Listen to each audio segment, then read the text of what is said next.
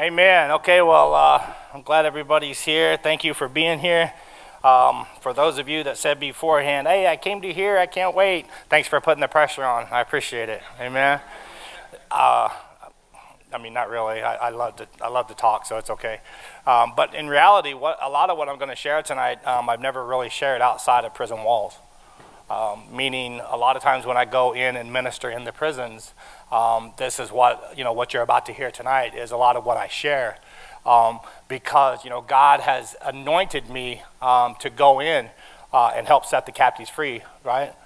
And just to give you a little glimpse of why I know that stories are so powerful from people that go back in that have been there is because when I was sitting in county jail for the last time, getting ready to go do a long prison sentence, I remember a young man coming into one of the services at Sedgwick County Jail, and he looked right at me and he said, 2 years ago, I was sitting right in that chair.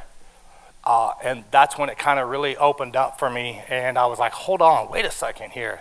If this guy who did a lot of the same stuff that I did is living life like it's supposed to be lived now, then I can do it. So it was just that one little seed that was sown helped me to grow and begin to walk in the path that God had originally created me for. Amen? Amen. So I've got a few notes tonight. I'm not really going to share from them very much because I just want to kind of just go with wherever God leads me. But I want to tell you a little bit of my story. I want to tell you a little bit of my history. See, because a lot of people say, I'm going to give you a testimony, right? My testimony, and then they tell you all the things that they did, but that's not really their testimony. That's their history. Amen? Their testimony is what Jesus did for them. Amen? So tonight I'm going to tell you a little bit of my history, which leads into my testimony. Amen? And which leads in where God has me now. Does that make sense? So if I got your permission, I'm going to share a little bit about my life. Amen? So I just want to pray real fast just to open this up. So Father, I just thank you once again for just allowing me to be able to share.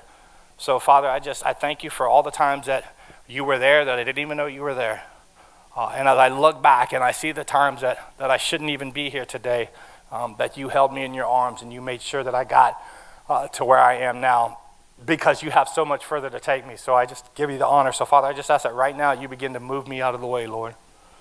Show through me what you showed to me, Father. And if my story, my history, and my testimony can just change one person, then I've done what you've asked me to do.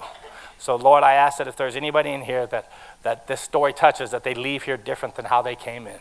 In the name of Jesus, I pray. Amen. All right, so I was trying to think over this week, what have I shared from the pulpit?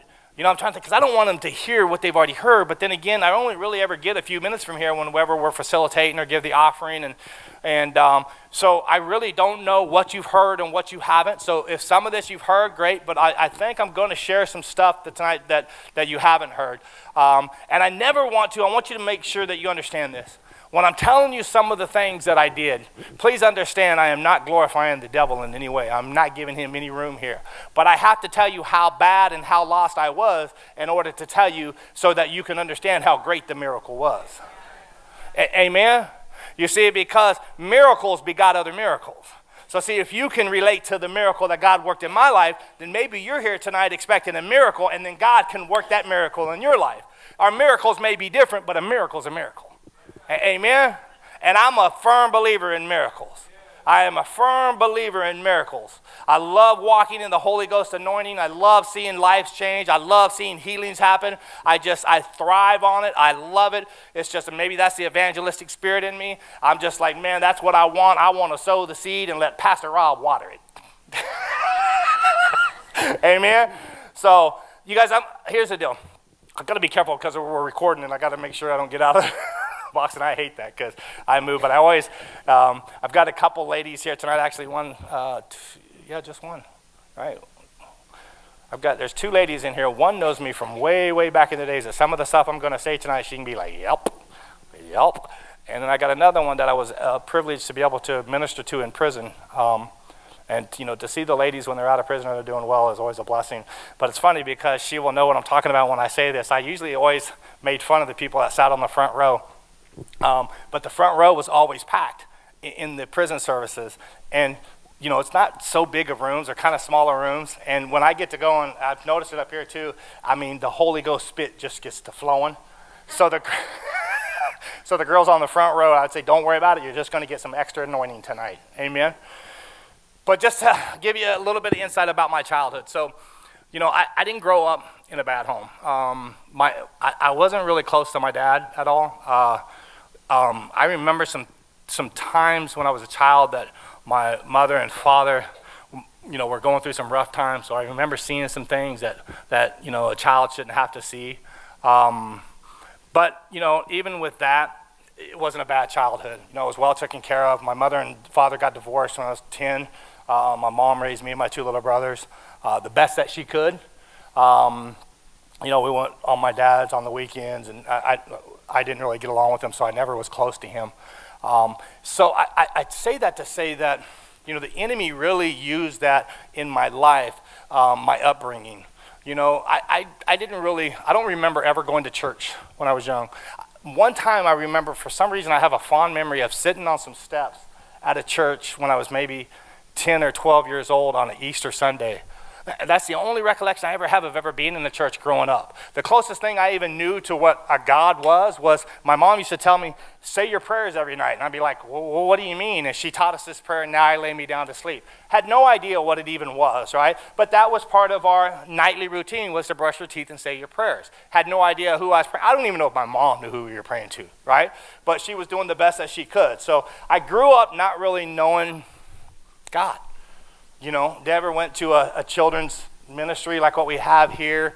You know, none of that. There was a time when I was probably 13 years old. I'm a firm believer that we're, I want to make sure I'm politically correct. We're born innocent. I mean, we're born guilty, but we're born innocent. Does that make sense? I mean, we're all guilty because of Adam's sin.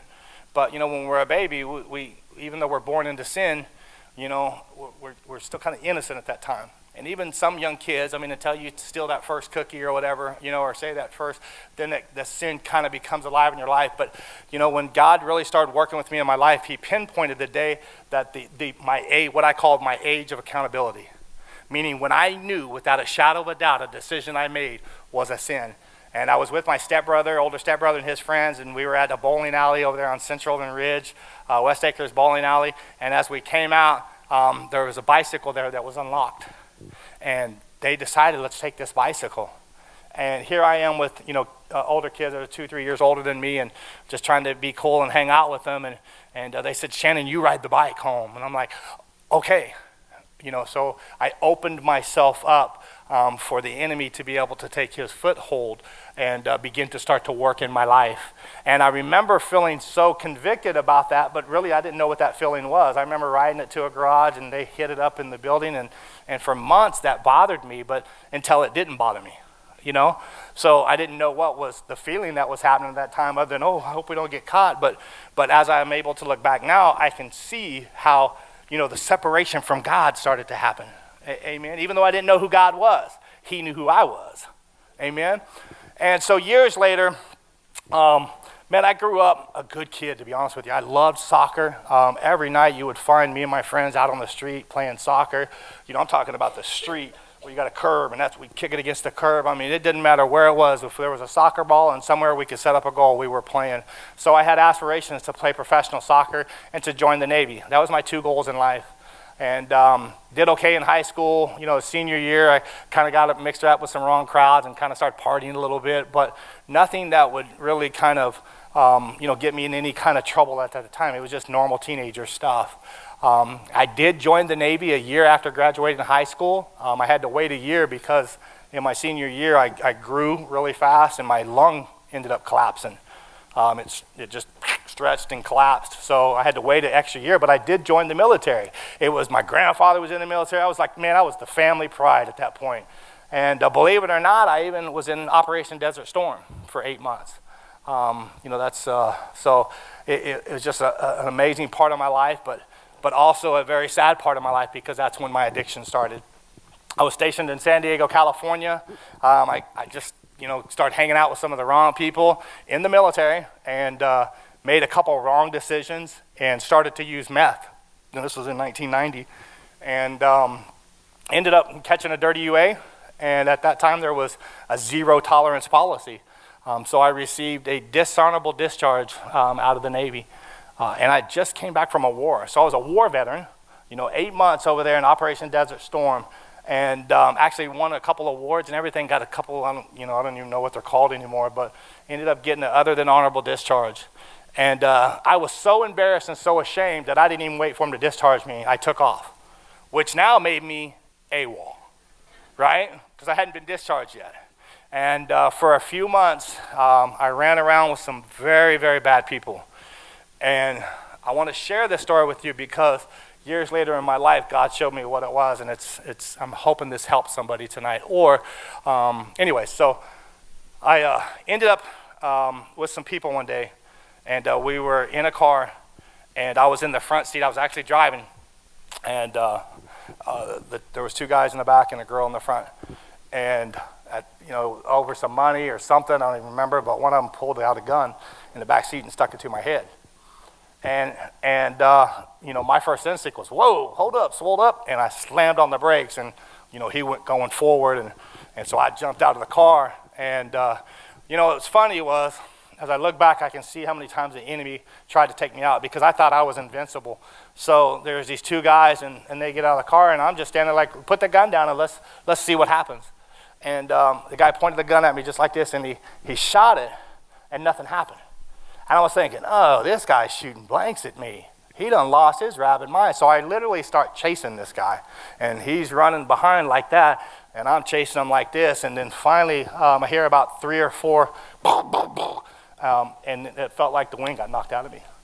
True story, I actually thought the other guy that was part of it had somehow ran up beside me and hit me in the stomach. That's what I thought because I lost my air. So I kind of stopped, and then the girl said, Shannon, you're bleeding. So she saw my back, and she said, Shannon, you're bleeding. And does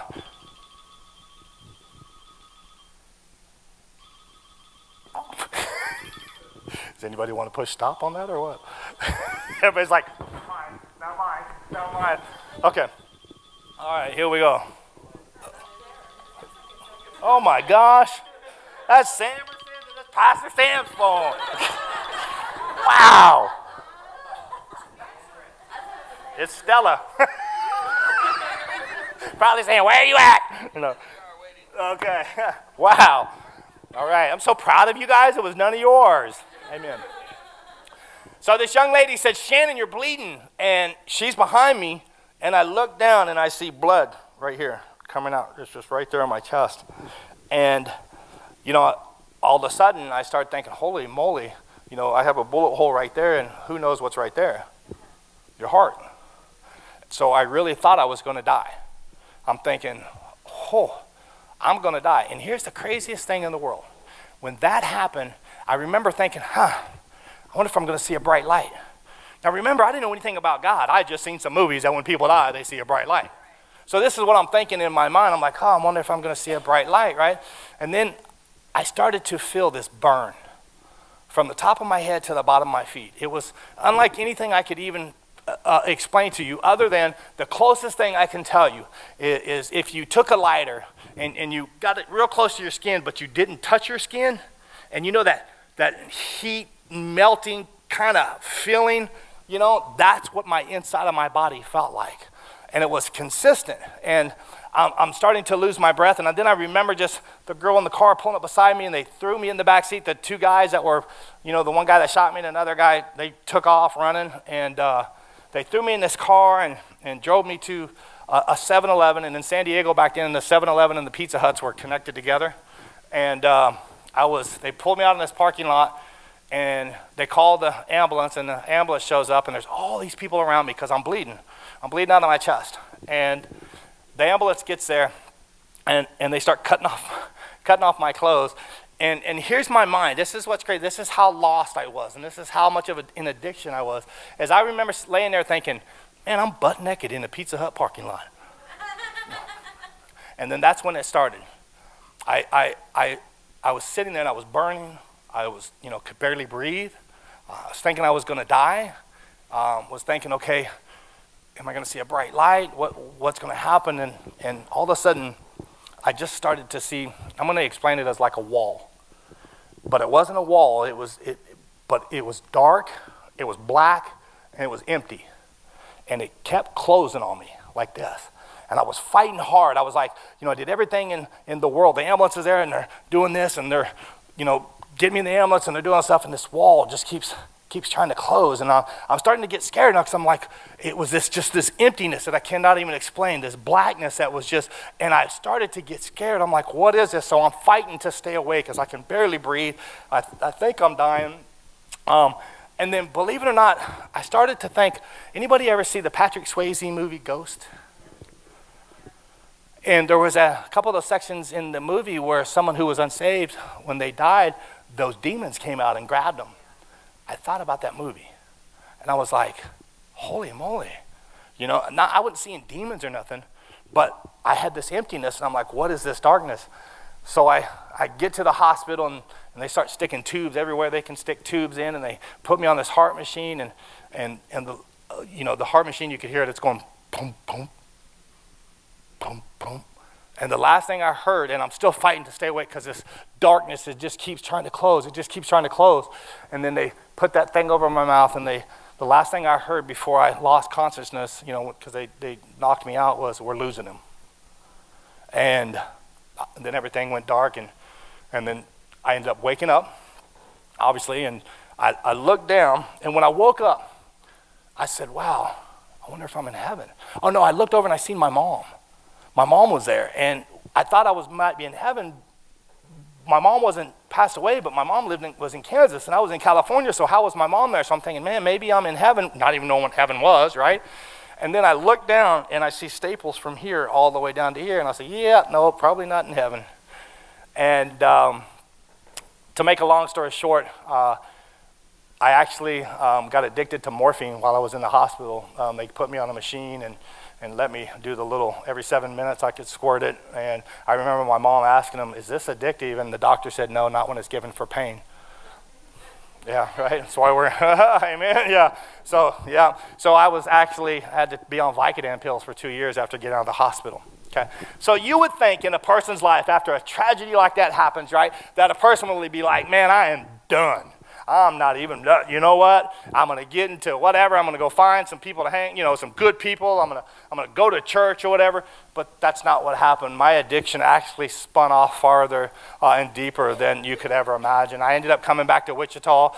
I ended up getting my discharge from the military. Ended up getting arrested while I was in San Diego and spent 6 months in a San Diego jail. And then they gave me a thing called sheriff's parole, and they let me come to Wichita. So I thought that was going to be my change in life, and it wasn't.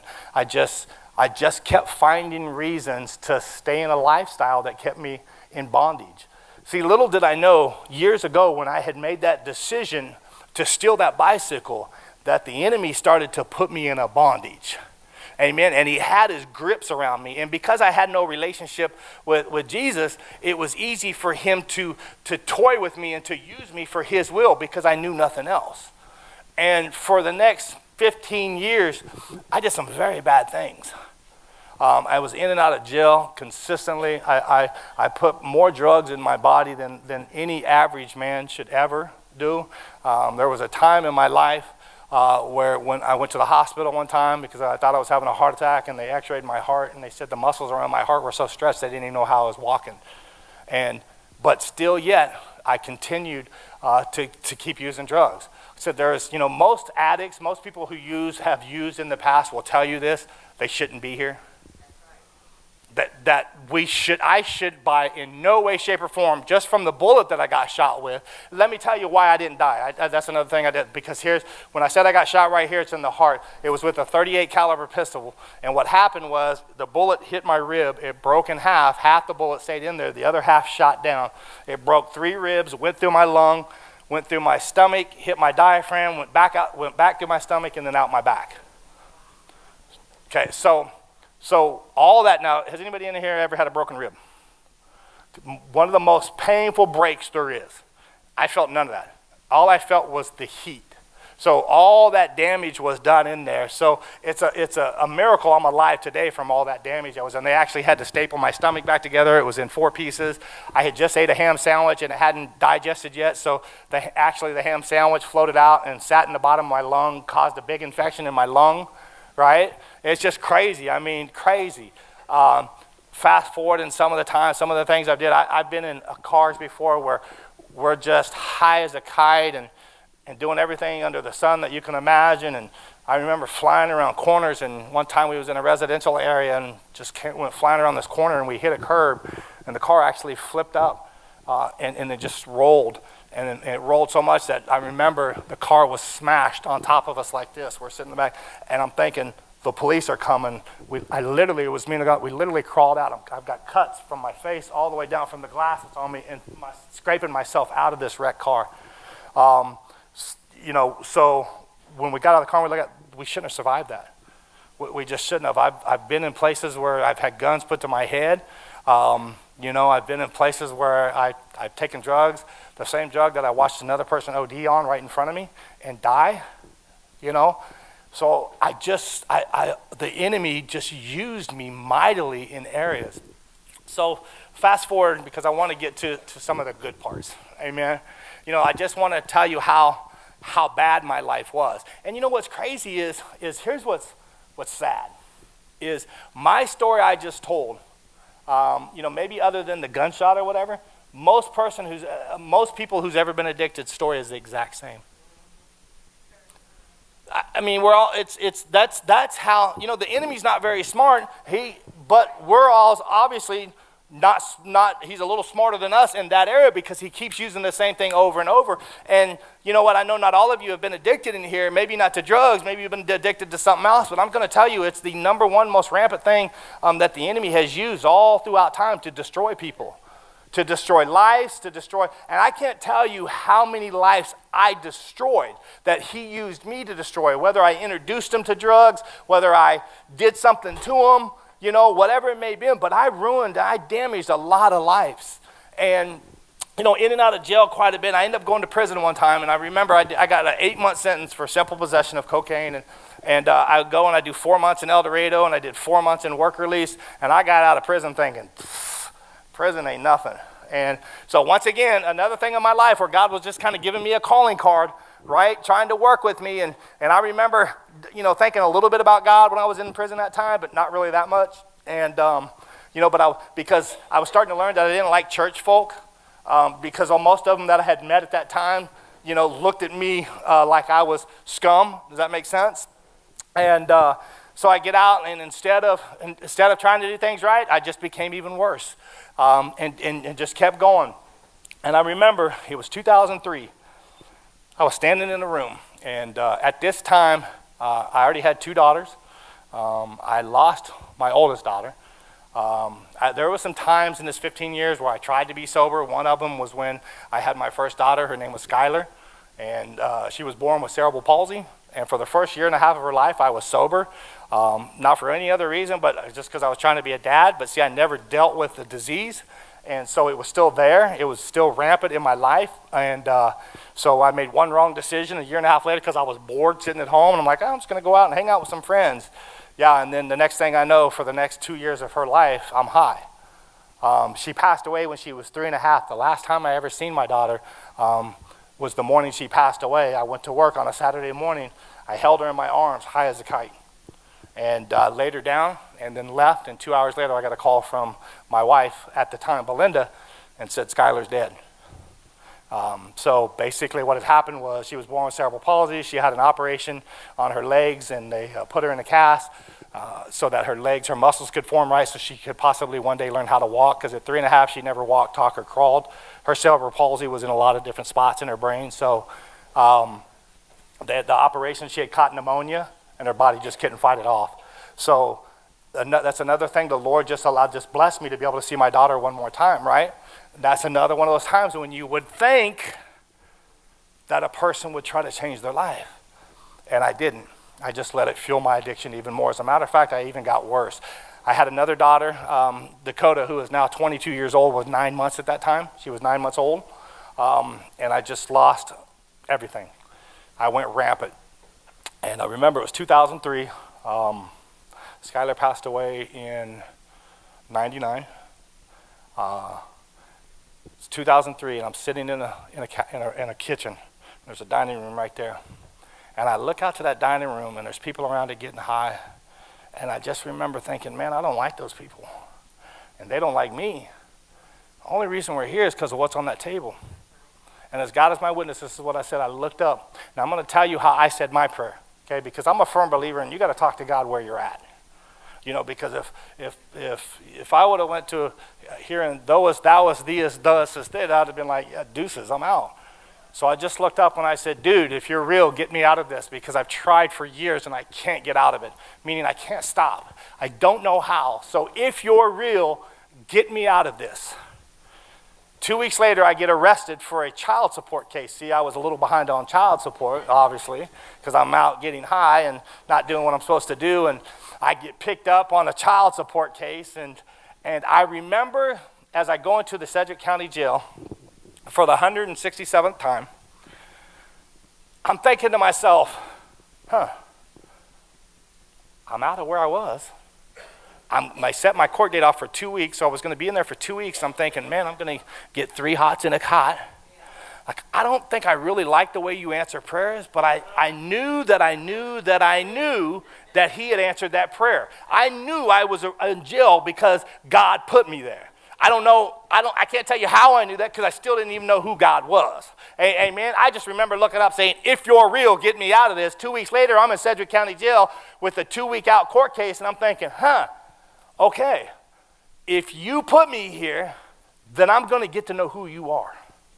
And I wrote what they called a kite. That's what we call them, kites. And I wrote it to the chaplain, and at that time it was Chaplain Steve Davis. And I said, I would like a Bible, please. And I get this Bible, and the cover of that Bible changed my life. I got it. It was a paperback Bible. And on the cover of the paperback, it had two hands like this, handcuffed, and the chain was broke. And on the cover of the Bible, it said free on the inside. I said, free on the inside? I ain't never been free on the outside.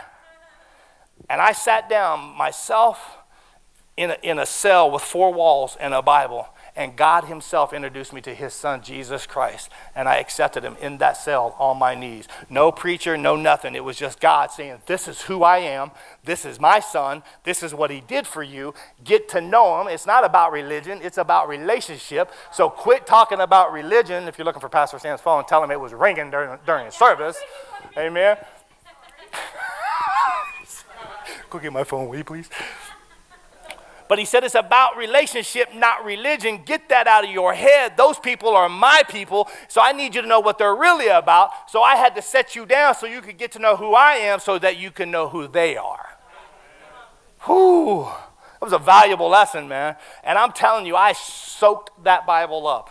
I just remember reading Matthew, Mark, Luke, and John like 20 times before I even could go any further. Matthew, Mark, Luke, and John. Matthew, Mark, Luke, and John. I wanted to know anything and everything. Look, doesn't Derry Walker know we're in service? What is wrong with these heathens we have in church these days? Praise God. Anyways, I started to fill out for Bible studies. Man, I remember getting all these outside Bible studies that come in. As a matter of fact, I still have them to this day, because when you finish a Bible study and you send it in, they send you these little cool certificates, right? So I have all these certificates that I got, and it came to the point, so 2 weeks later, I go to court, and you know, I go in front of the judge, and I'm thinking I'm a new man. I'm 2 weeks, man. I gave my life to Christ. My life is different. I'm going to be changed, right? And I go in front of the judge, and they put me on probation, and I walk back to my cell, and I'm just happy as can be. God is so good. Hey, amen. And I'm sitting there, and, you know, any of y'all that have been to jail, you know, we're sitting there in the day room, and we're waiting to hear those famous words, roll to go, right? And I'm sitting there, and I'm sitting there, and I'm sitting there. And later on, about 7 o'clock, I go and I'm like, hey, have my release papers came yet? The judge said that I was getting probation. And they say, oh, we forgot to give you these. And they handed me a paper, and what it basically was is called a WAP charge, meaning I had gotten arrested a 1.5 years before that, and they released me without prejudice, but having 2 years to bring the charge back up on me. And they said, yes, this came in for you. A case of simple possession, they went ahead and brought back up, so your court date's in 2 months. It's my first test to see how good God really was.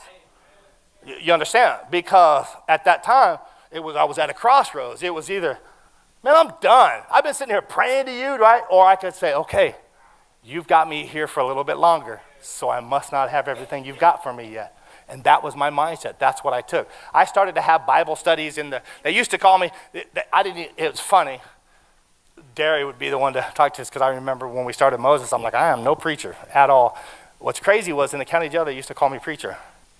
And when I first started getting mentored by Derry, when we was talking about some things, and anyway, so that was kind of prophesying over me, and I didn't even know they were prophesying over me. But I'm doing Bible studies in the jail, right? I just soaked up everything I could while I was there. Now, I want to tell you, change just didn't happen like that, because I was doing Bible studies in the morning, don't get me wrong, but at nighttime I was still playing spades and pinochle and all that stuff. Now, what I did notice, though, what did start to happen to me, the first thing that God cleaned up in my life was my language. Because if you're from the street, first off, I was in the military, okay? So the F word is second language in the military. First time I ever came home on leave, I'm sitting at the table with my mom, and I said, hey, Mom, can you pass the F and salt? She about fell out of her chair. I'm like, what? I didn't even know what I said, right? Because it became such a part of my language, because that's just the military. Everybody says the F word every other word. And then 15 years on the street, okay, it was just, and then in jail and prison, it was just part of my language. But I came across the scripture in the Bible that said, let no foul language come out of your mouth. I don't know if that's the exact words, but you understand there's a few scriptures there that just say, hey, watch what you say, right? So I remember trying to just say different things, and I'd be playing spades, and when in jail there's some drama behind it. You flip the cards up, and you stand up, and right, take that, and instead of saying the F-bomb, I would say, take that, fudge knocker, fire truck, and man, they would always laugh at me and make fun of me, right? And I'll never forget it. We were there playing a game, and I had my partner was always this black guy. He was in the county jail with me the whole time I was there. And there was a time, and he, made a play, and he said the F word, and then he went, oh. He said, I'm sorry, Shannon. And it hit me, because I wasn't preaching the gospel to none of them. They just seen me in the morning doing my thing, right? And people would come and study with me, and then at nighttime, all of a sudden I said, holy smokes. God, they're changing how they act because they see you in me. And because they see you in me, they're getting convicted on how they talk. I just remember that like it was yesterday. I was like, holy smokes. Matter of fact, I tell most people in prison this. Because when you're in prison and you start following God, man, you can't wait to get out, because you want to get up on a pulpit and you want to preach. You're like, you're going to change the world. Pastor, I don't need to clean no toilets. You just need to put me right up there on the stage on Sunday morning. I'm ready to preach. Okay, right? I don't even know why I said that. What was I saying? Oh, I remember. This is what I tell most people. Sometimes the best way to preach the gospel until the Lord prepares you and promotes you is to never say a word. Let the gospel preach through you. Right? Let the gospel be shown in your life. And that's what was happening to me in jail, was the gospel was showing through my life. And it was starting to change people. And then people would say, okay, Shannon, what is this thing that you're doing every morning that causes you to be able to sit with us, every other word saying this, and you can keep from doing it? Not to be in like you're some high holy roller. We can just tell, man, you're changing. And so that's what it was. So anyway, 2 months come, and I'm thinking everything's good, right? And my court date, the next morning I wake up and I'm thinking I'm going to court, and they said, they pulled another WAP case up on you.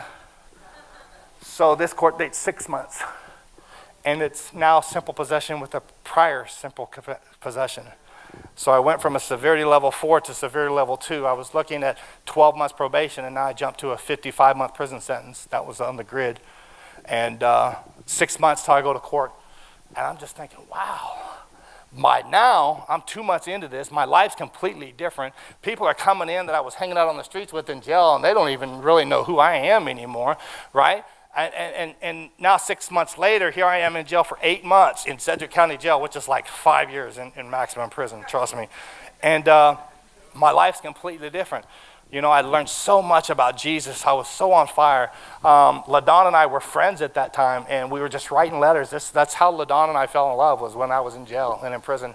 We fell in love over letters. We still have every letter we wrote each other the whole 5 years I was in prison. So anyways, I go, so 8 months passes, and this is when it gets real.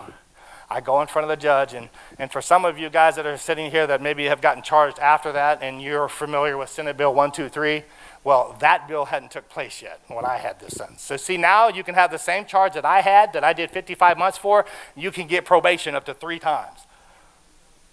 When I got charged with that, the law had been passed, it just hadn't went into effect. Started to go into effect on July 1st. I got sentenced in March, so my court-appointed attorney was like, don't worry about it, the judge is going to, retroactive, they're letting everybody out. Man, I go in there and go to court, I didn't even get to say a word. I stood up, the judge said, yep, the grid says this, yep, I'm going to give you 55 months. I said, I looked at my lawyer and I said, did he just say 55 months?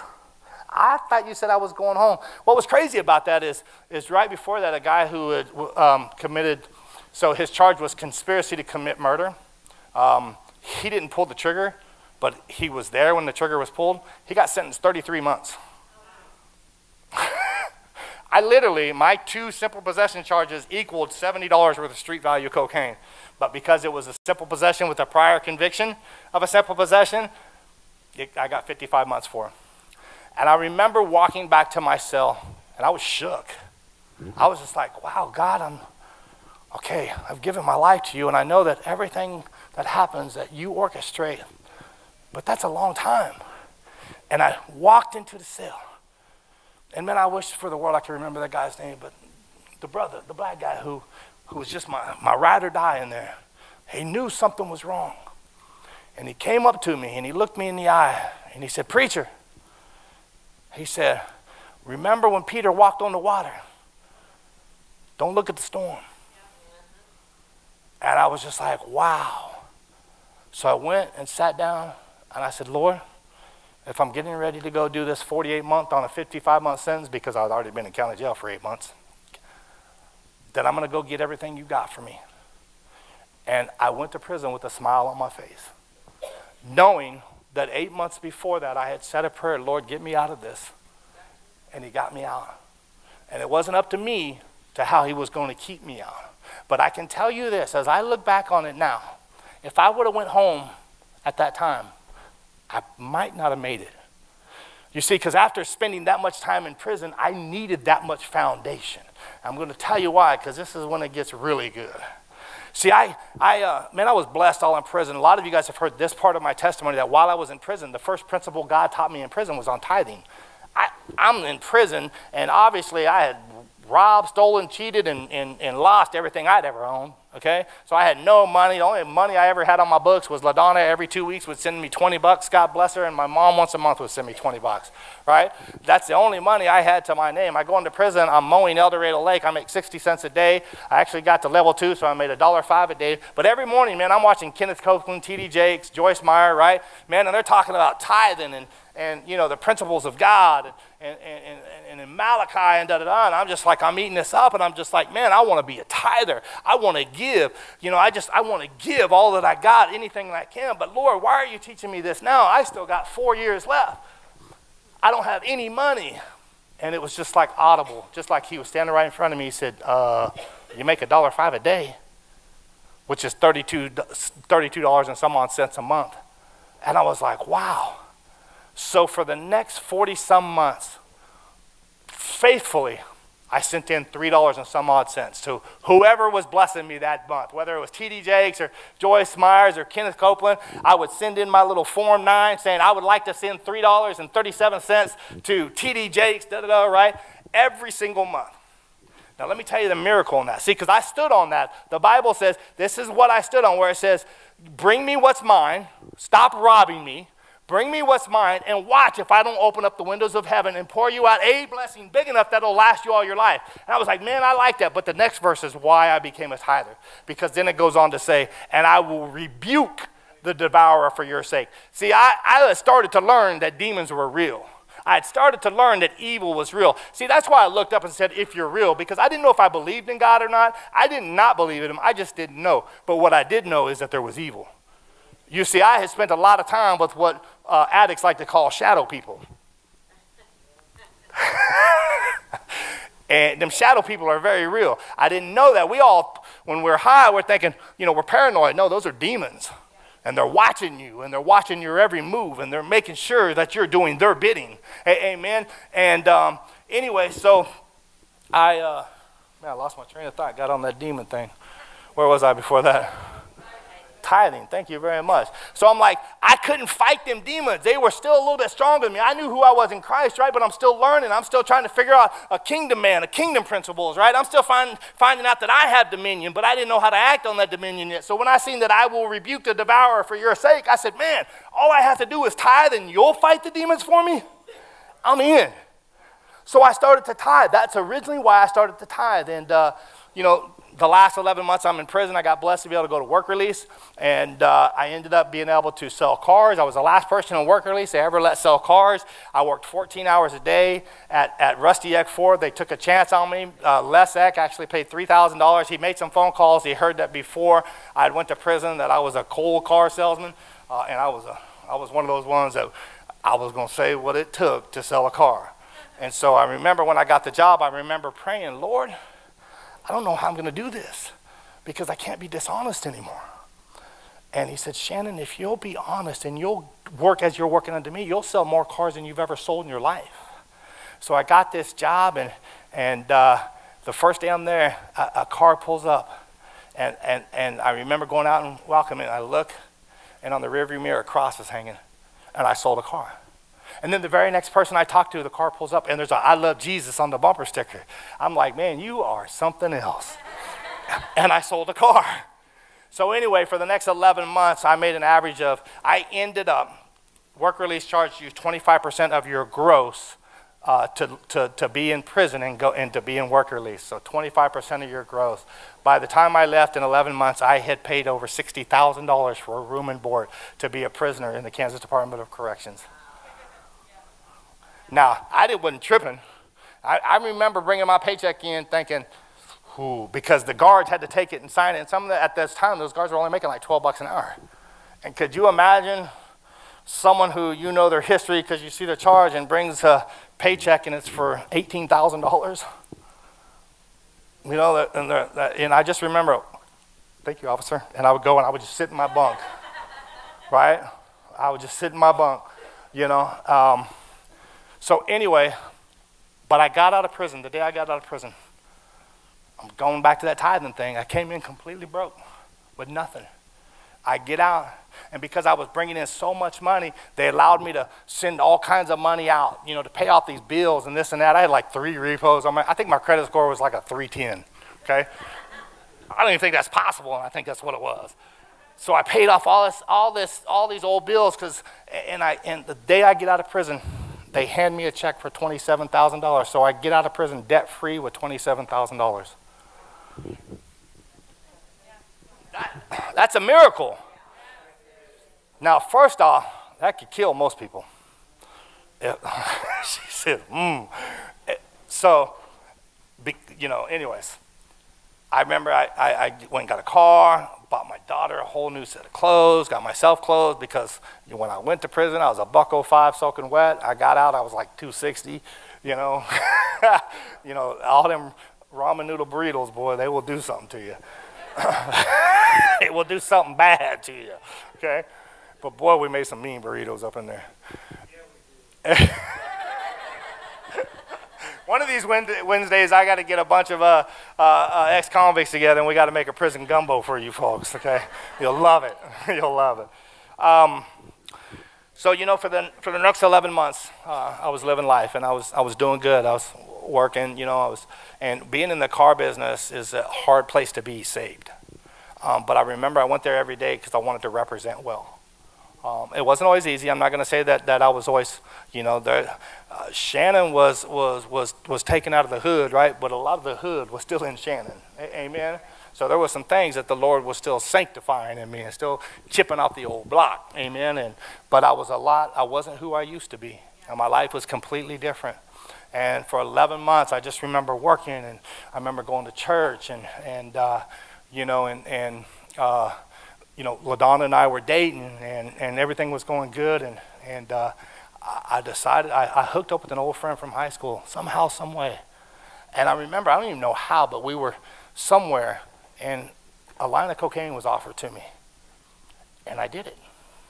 It was like not even a thought. I just, and then I remember going home and going to bed, and I woke up the next morning, and this is how much the enemy still had a foothold on me that I didn't know. You know the scripture where it says, whenever a demon leaves a person, it goes and it searches through the dry places, trying to seek rest. And when it finds none, it goes back to the house that it was in, right? And when it gets to the house, it finds that house clean and in order and swept up, right? Empty, clean, swept up, right? And then he leaves and go get 7 more, and then goes back, and the state of that man is worse than it ever was. I owe that scripture. See, that was happening in my life. I did that line of cocaine. I woke up the next morning. See, my house was swept up. It was clean. It was in order, but it was empty. And I remember thinking when I woke up, I was like, I did a line of cocaine last night and went to bed.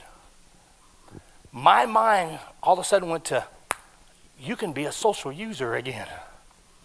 Isn't that crazy? I just spent 48 months in prison just in the Word with God. And here I am 11 months later, because see, I tell people, be careful when you get out of prison, because prison is easy. Well, what do you mean prison's easy, Shannon? You're locked up. Yeah, the guards are buttheads. Yeah, the food's terrible, right? But here's the deal. You got all the time in the world to change your life. When you get out, real life happens, and life is fast.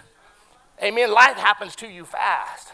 And here I am, I wake up and I think that, and let me tell you, for the next 3 months, I was in a worse addiction than I ever was before I went to prison.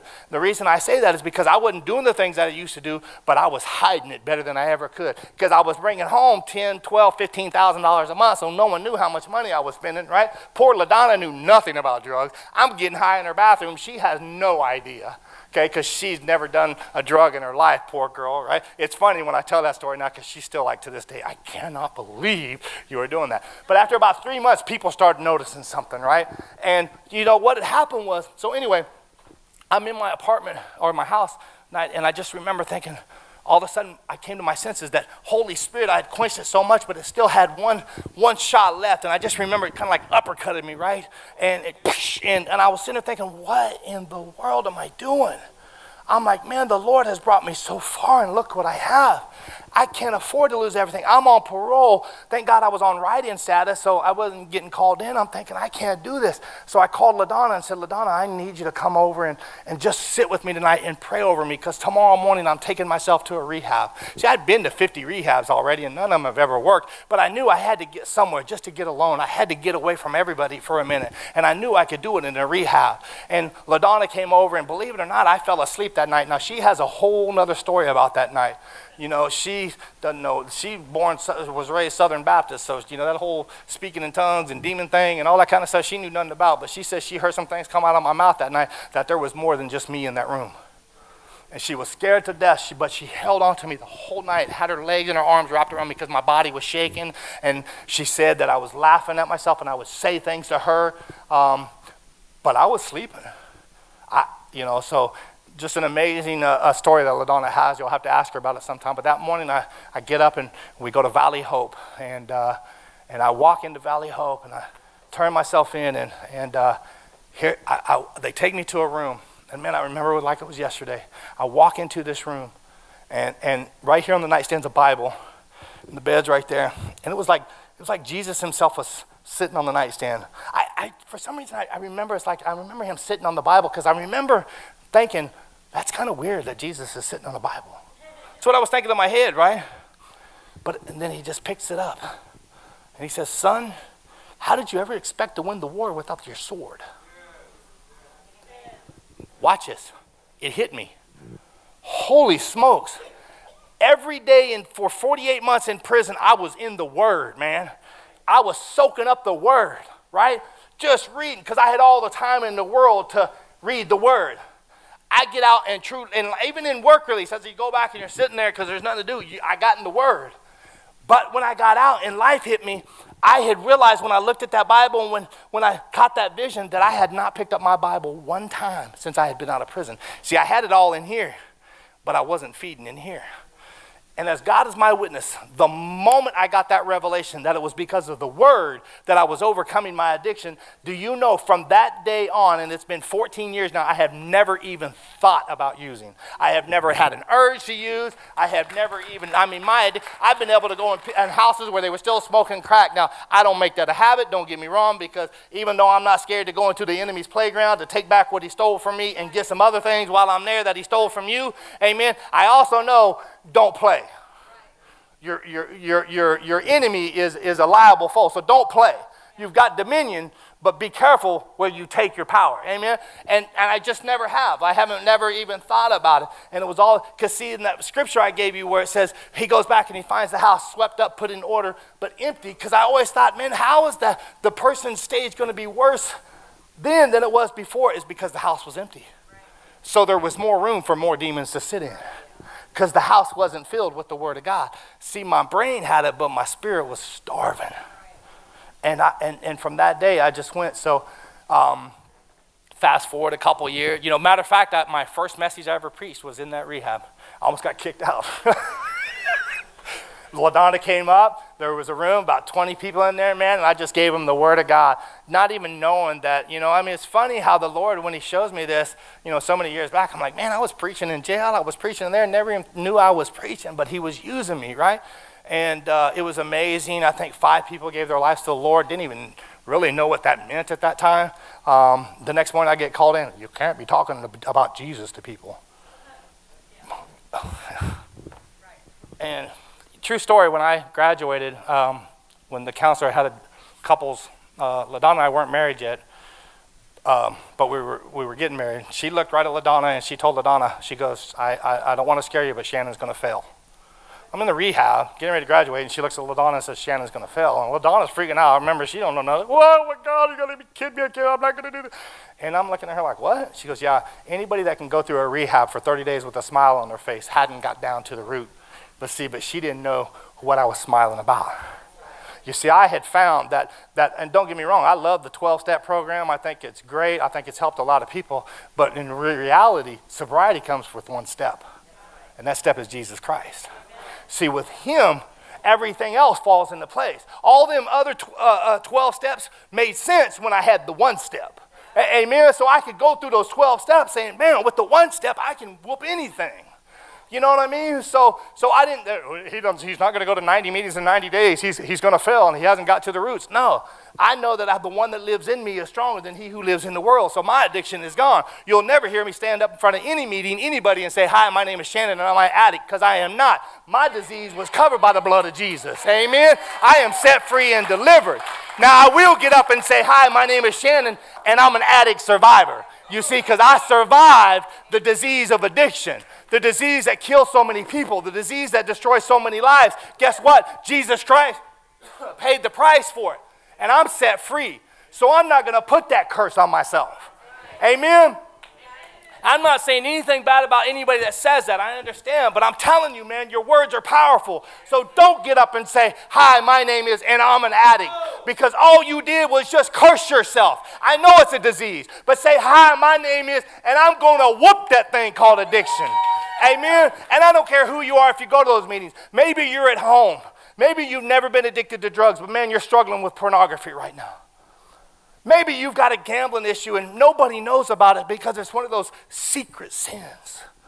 And you come to church on a Sunday morning and man, but you go home and you can't stay off from that computer. Man, the same Jesus that set me free from crack cocaine and methamphetamines can set you free from pornography.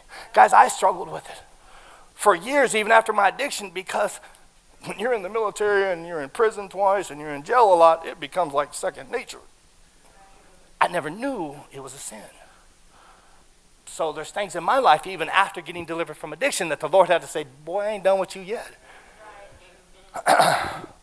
So probably about 6 years ago, I got the opportunity I was sitting with a man. His name was Spencer Lindsay. Some of you guys might know him. He was the founder of Working Men of Christ, and I met him, and he was going to the South campus, and LaDonna and I we're married now, and we've been going to the North campus, and I'd heard that he was in prison. I knew a little bit about his story. He knew a little bit about my story, and we met one day for coffee, and he's like, man, I teach in the prisons. He's like, man, I want to get you into prison with me, and I'd already had this mentor badge because, believe it or not, when Sam Brownback first launched this initiative called the Mentoring for Success program, where people could mentor people in prison, and they included ex-felons, okay, to mentor people. I was one of the first ones that they had in the program. They actually came to Word of Life South, did a little teaching. We had a guy there, his name was Rick Henson, and he was part of it. So I went to the training, and then they found out that I was a former inmate. So they said, we want to use you as a guinea pig and for a new launching program that we're doing. So I was the first ex-inmate to Skype into a prison to talk to another inmate in Lansing prison. So when Spencer starts telling me he wants to take me to prison, I already had a badge because they had already piloted that program. And I started to go into prisons with him, and I found out why the Lord had pulled me through everything he pulled me through. Because, see, everything that I was using on that side, that the enemy was prostituting my gifts, the Lord gave to me. And he designed me with those gifts for his purpose. But I let the enemy prostitute me, so those same gifts that I had the power to walk into a room and make people think I was carrying a gun and be able to get their money and take all their stuff, right, was actually the power that God gave me to walk in a room with his presence and help a lost person find Jesus. Amen? And it's funny because I love when I talk to people, when I'm ministering to people, and we'll talk, and I'll be like, what's different in your life? And they'll say, I found God. I'll be like, really? I didn't know he was lost. You mean he found you? Because I know he searched for me for many years. He kept sending me calling cards. And even though those calling cards in life sometimes are bad, my daughter passing, me getting shot, sometimes you're like, man, but that was God saying, hey, I'm here. Just open up and give yourself to me. And I start going into prisons, and I was just leading a lot of people to Christ. And I was teaching a message in Topeka Women's Prison. And I think there was like, I don't know, we used to get anywhere from 110 to 180 women in that room. It was just the most amazing thing. I mean, you were in some of those services, right? It was the most amazing move of God ever. And I was teaching on grace. And as I was at home studying, when we think about grace, we think about the goodness of God, right? Just grace. I mean, I don't know what grace means to you, right? But when you say grace, certain things come to mind, right? And I'm sitting there and I'm studying and I'm reading, excuse me while I get a drink of water. Sitting there thinking, man, I feel like I smoked a joint. I got cotton mouth. I remember what it feels like. I'm just saying. Sorry. Email Pastor Rob.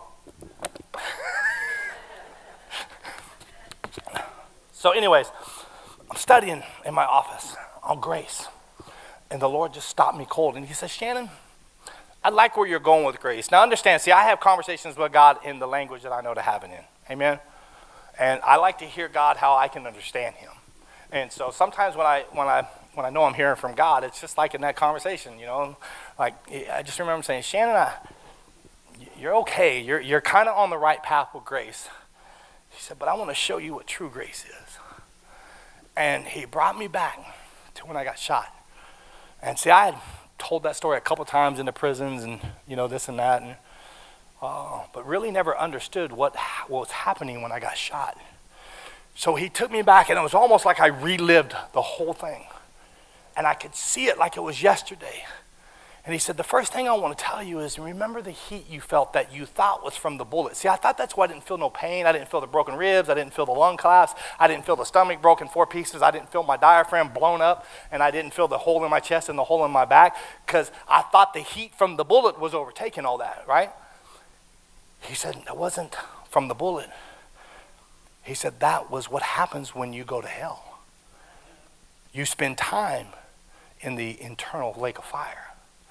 And he said, so that heat you felt. So remember I told you it was almost like a lighter that wasn't touching your skin, but it was close enough just to hurt and to burn, but not leave a char. Does that make sense? And he said, that's what the eternal lake of fire feels like. That's what people are going to live in eternity in when they go to hell. And I'm like, whoa. And he said, you remember the black wall, the emptiness, the darkness that you kept seeing, that kept closing? He said, that is eternal separation from me. See, I can't explain that feeling. I can't explain that color, because it wasn't black, it wasn't dark. It was empty. It was void. It was the craziest darkness I'd ever seen in my life. And he said, that's eternal separation from me in the lake of fire. And he said, Shannon, you were unsaved at that time. I was thinking, and he said, that's grace. I loved you so much that even knowing what was going to happen for the next 15 years, the amount of lives that you were going to destroy, the amount of people that you were going to introduce to drugs, that was one of the things I battled with, self-condemnation in prison so many times. One of my closest friends in those days, I remember when I went to prison, she no longer had the supply that I used to have, so just the vultures just swooped in on her and did some bad things. And that girl lived, she's only been clean a year now, as of today, or maybe 2 years. You know who I'm talking about? Okay. And that for many years of my life, I was responsible for that. I felt I was responsible because I had introduced her to it. I had put it all in her, right? And then when it happened, and the Lord had to tell me, each person has to walk their own walk. So I had to learn how to forgive myself for that. So he said, Shannon, that's true grace. I loved you so much, even knowing all those things that you were going to do, I still came running after you because I knew that one day you would say yes. And that your ability and your anointing with me working through you was going to do more good than any bad you could ever even imagine doing. Amen. I remember getting that word like it was just like God was just right in front of me. And it changed my whole outlook on grace. I mean, I love grace, but true grace is those people out there who are lost right now, who are still alive, that don't believe in Jesus as the only way to heaven, but they're still alive. That's true grace that God is still showing them. Amen. And if it's not for us, who is going to help them?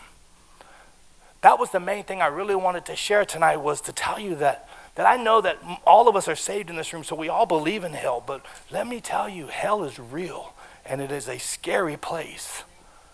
And, so I'm so thankful that the Lord, and I got involved in a church family and with a pastor who believed in soul winning, because I really didn't know that much about it until I started coming to this church and getting Pastor Rob's heart for Vision 2020 and to lead people to Christ. And that became my mission.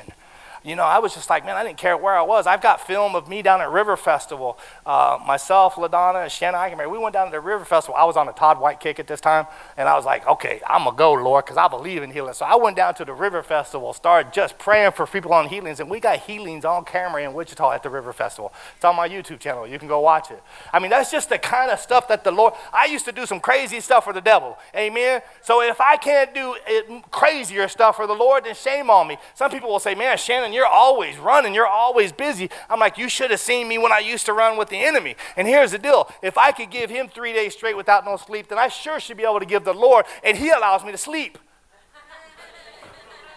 Amen? You see what I'm saying? But if I don't go as fast and as strong for him as I did for him, shame on me. Right? I'm going to share a couple things with you to close this out. I'm going to give you my 4 favorite scriptures first off. The first scripture is what took me all the way through prison. It's Jeremiah 29:11, very, very popular verse, right? But that's my life verse, because in there it says, the part I love is where it says, I'm going to give you a future and a hope. See, because I learned that in prison I could have hopes up, man. I just got to keep hoping. And hoping causes you to have, hope is a substance of faith. Amen? Does that make sense? So I just love the word hope. And Jeremiah 29:11 says, I know who you are. I have strong plans for you, and I never meant for you to go through wrong and for evil. My plans for you was to do good, to give you a future, and to give you success and hope, right? The other one's Luke 4:18 and 19. Let me read that one, because that's a really good one.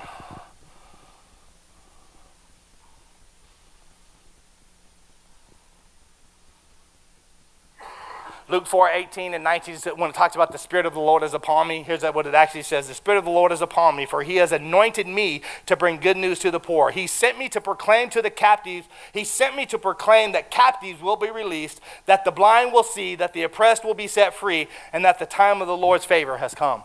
Amen. Because see, that's what I'm all about, going into prison and telling, man, you might be locked up and you might be bound, but guess what? You can be free. Amen. You can be freer on the inside than you ever was on the outside. Understanding you can change lives, not only in here, but when you get out. You see, all you got to understand is that we might live in a country of democracy, but we're under a kingdom rule. Amen. Amen. I want to tell you tonight that when you leave here, I want you to know that you are anointed by God to be somebody in your generation. See, your generation is the most important one right now, and you are anointed by God to be somebody in that generation. Amen? See, I'm still in my generation, and even though, and I posted on my Facebook wall this morning, and actually it was from Tony Evans, but it said, no matter what your past is, it's never too late. God's not done with you yet, right? Doesn't matter if you're, look, 80 years old, God used people, right? Doesn't matter. So, you're anointed by God to be somebody in your generation, and that makes you significant. No matter what you've done, where you've been, what your past is, how many felonies you have or don't have, who you've robbed, stole, what you do in your hidden secret time, guess what? You were created to be something significant in your generation, and that makes you special. Amen? See, in today's society, I truly believe God has started to separate the wheat from the tares. Amen. I believe the harvest is coming, and he's separating the wheat from the tares. And tonight I want to tell you, as he's doing that, understand this: where your gifting goes, your anointing will flow. See, where my gifting was that, man, I can just, I guess it's maybe let's just call it persuasion. I don't know what's the best word to, but God has given me a gift to persuade. Amen. And sometimes you have to, when you give somebody the good news, you're persuading them to turn away from their evil ways, of what they're used to, of what they like, of what they feel is filling a void that they have. And you're persuading them to say, hey, there's something better out there. So where my gifting goes, my anointing flows. Amen. Does that make sense? Obedience equals success. And whatever God has you doing, if you're just obedient, you'll be successful. Amen. Don't let your circumstances fool you. I think it was Pastor Rob who said this. I had it in my journal, and I wrote it on here because it's stuck out to me. And I believe it was Pastor Rob that said this. Circumstances have a way of becoming false prophets. Be careful of your circumstances around you. Don't let them become false prophets in your life. Amen. And when you're talking to people, and you know, maybe you're sharing your story or your testimony, don't worry about if they'll receive it. Worry about not delivering it. Woo. Amen. I know that I don't know the address, but there's a scripture in the Bible that says, if I tell you to tell someone something and you don't tell them, their blood is on your hands. But if you tell them and they still go out, then their blood is on their hands. Amen. I'm going to read a statistic to you that I think, I know it shook me when I read it. I'm really on this kingdom kick right now. And I know that, you know, we're all called. My other two favorite verses are Mark chapter 16, 15 through 18, and Matthew 28, 16 through 20, which basically are the Great Commission, where it basically just says, go out and tell all the world the good news. Amen. Time is short. Go out and tell everybody, because there's a lot of lost people out there. So I've been doing a lot of research on people in the church, you know, because I strongly feel that it's time for the church to rise up. But the problem is we've got a lot of lost people in church right now. Okay? And it's okay. But I do know that we're in a church, Word of Life, that we have a live church. And I strongly believe with everything that's happening in Word of Life that God is going to use us in Wichita to branch out to a lot of places. Amen. I felt that for a long time. Let me give you some statistics that I read about the Great Commission. Okay? Can you believe, and this study was done in 2019, so this is not an old study. Listen to this. 51% of churchgoers in the United States do not know of the Great Commission. That's almost hard to believe, especially because we're in a church where we hear about the Great Commission almost every Sunday. You know, when LaDonna and I moved to Kansas City, we visited probably 13 churches trying to find a home church. And do you know, in only one of those churches can I remember ever hearing a call for salvation. I remember LaDonna and I, we were so spoiled by Word of Life that you find yourself, I'm telling you guys, go search other churches, you'll find yourself comparing them to Word of Life because of what you hear. You know, and you're like, wow, okay, man, the message kind of felt good, but they never even introduced anybody, asked anybody if they wanted to be introduced to Jesus. I mean, you can tell me something that I'll feel good all day long, but if I don't have the one who gave me the right to feel good, then I'm just a lost person. Amen? 51% of churchgoers do not know about the Great Commission. Only 17% know what it is. 25% have knowledge of it but can't recall the exact meaning, and 6% just aren't sure. When you break it down into age groups, only 1 in 10 millennials, only 10% of millennials, 29% of elders, 26% boomers, 17% Generation X even recognize the Great Commission. These are people that go to church, mind you. This study was done nationwide in churches. That's not us. We know what the Great Commission is.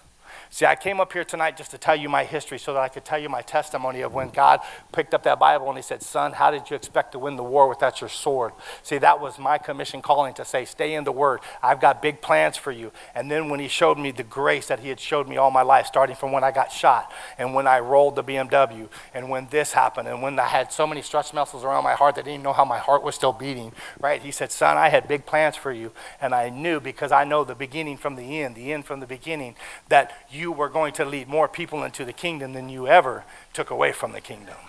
Amen. Because see, what people who come from the lifestyle I came from, whether it was in gangs or on the streets or in religion, the one thing we ain't scared of is to go back to the hood. You see, I ain't scared to go back into prisons where I was once bound. That's why I love preaching in prisons, because I can go and say, guess what? The same thing that was said to me when I was in jail. I used to sit right there. As a matter of fact, in the women's prison, I can literally go there and say, guess what? I've sat right where you're at. And they'll be like, what do you mean? This is the women's prison. There's only women here, and it's the only women's prison in Kansas. Yep, but it wasn't always that way. It used to be a co-ed prison.